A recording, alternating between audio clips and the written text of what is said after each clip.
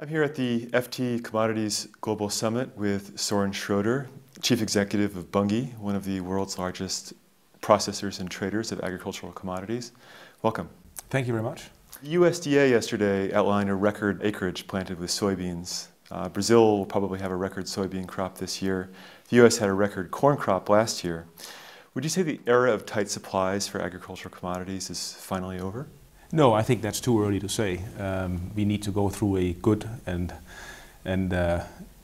favorable growing season in the United States to confirm that. But if we do, I would say that chances of rebuilding stocks to the point where we can see at least through one more crop cycle without a lot of risk is there. But we have to plant the crop and we have to bring it home in the fall. So too early to tell, and therefore the market will most likely continue to price a risk premium for that for the next several months to come. If we do have a large US crop this year and stocks rebuild, we may see price volatility die down.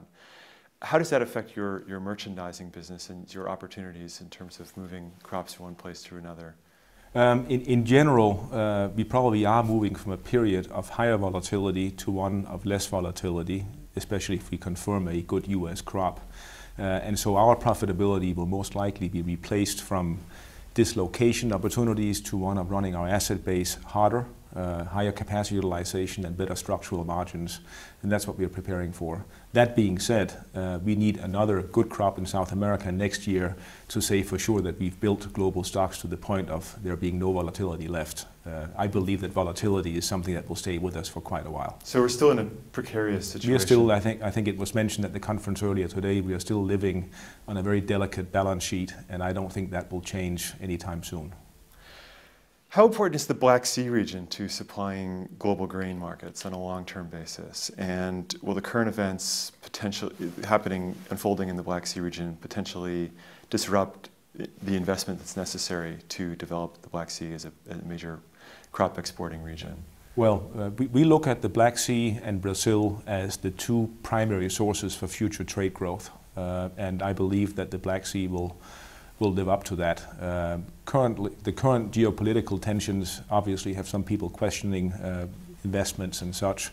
My belief is that this will settle down, and that the investments in the Ukraine in particular, but also Russia, will continue, and that particularly for wheat, but also corn, the Black Sea will grow to be a serious powerhouse for global supply.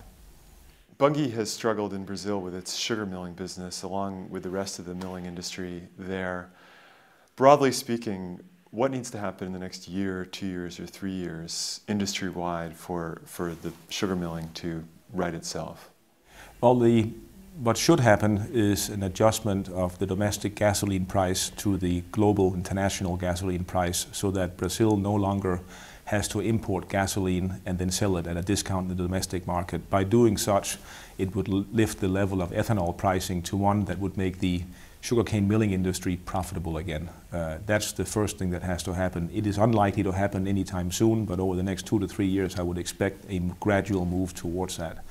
The other thing that should happen is consolidation. The milling business in Brazil is very scattered, and very big difference between best in class and not.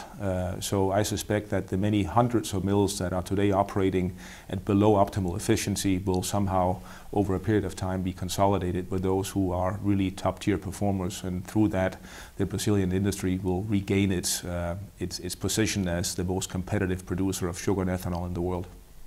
Soren Schroder of Bunge, thanks so much for joining us. Thank you very much.